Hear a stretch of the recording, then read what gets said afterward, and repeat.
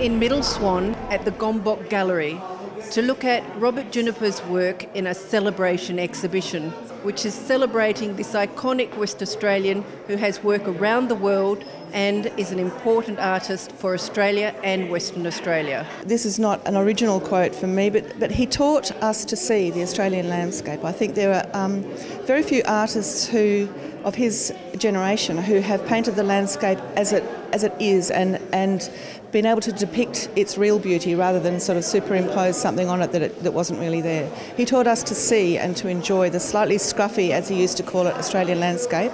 I would describe his art as beautiful and highly eclectic. I would describe him as an artistic genius. I would say that because I'm his daughter, but I'm also one of his greatest fans, and I'm not alone in saying that. He was an artistic genius. It's a tribute exhibition, a celebration of his work.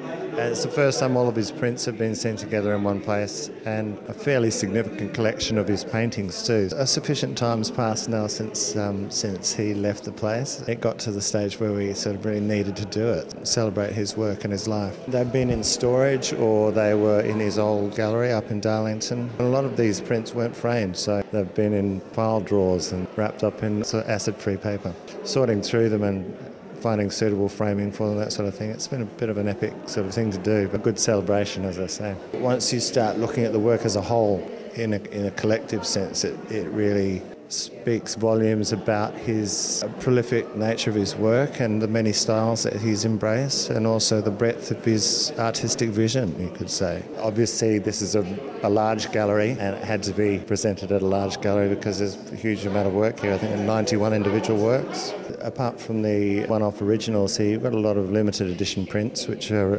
collectible. We are the owners of his intellectual property, so that is heritage from that point of view, and my sister and I both professional artists, so that sort of goes on through the generation. And my brother and my older sister have helped to sort of collate all of this stuff. Quite a huge undertaking. And this is just two-dimensional work. He made many sculptures too, but that's a whole other story.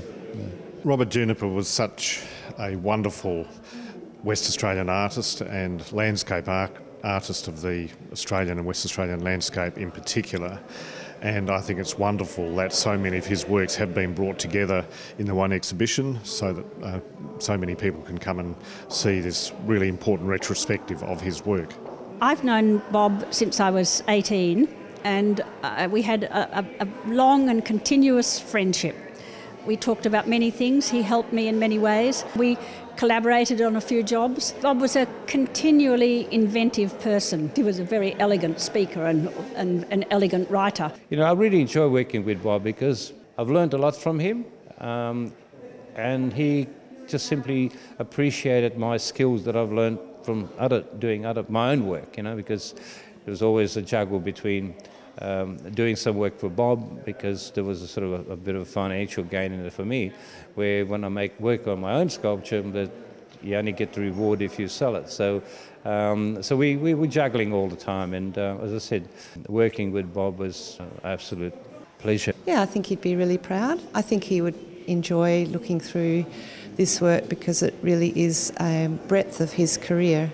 So there are some quite early works here through all his periods. It's fascinating. I'm still fascinated by it as well. And the prints are just amazing.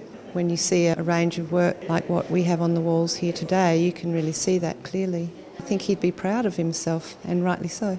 Probably a man who's a great love for the bush and the outback and where we live, sense of place. This is the first time I've seen it hung, so it's great. It's really beautiful to see it all up and displayed where it should be, because So and that's what's really lovely, I think, is seeing such a breadth of his work displayed all together. I guess Dad sort of instilled a love of nature in all of us, because we did spend a lot of time in the bush, and he had a great love for the West Australian landscape, as you can see in his work, and that was sort of passed down to all of us kids, I guess. Yeah. I do fly in, fly out, and flying over the Midwest and that sort of thing definitely looks like Dad's paintings. He's a great father, very entertaining, very sort of happy bloke. I mean, God, he loved his life. He was doing something that he really loved doing. But yeah, very happy sort of man. So you can't ask for more than that in life, I suppose. I'll come and see it while it's here. It's on for a month. It's very eclectic, and particularly the drawings are very rare. They haven't been seen by very many people. Aquatints, serigraph prints. So there's a great range of things here to see.